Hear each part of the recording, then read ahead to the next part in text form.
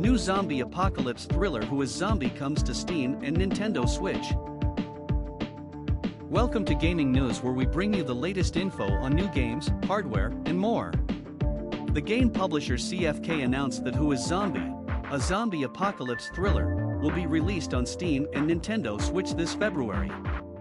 In the world overrun by zombies, the player will become the protagonist Aiden and screen out the infected from refugees wishing to enter the civilian shelter. As the supervisor, the player's job is to keep zombies away from the shelter by successfully distinguishing them from civilians. In order to protect the shelter and save as many people as possible, the player must be both careful and vigilant when deciding whether someone is infected or not. The player will make choices working as the supervisor, and find out what those choices will bring after 30 days. How the player handles each matter unlocks one of multiple endings available in the game.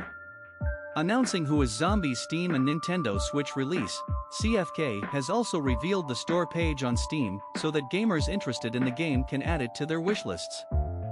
Who is Zombie will have its official release date in the near future.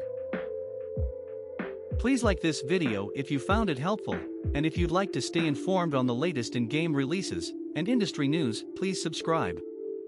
Thanks for watching.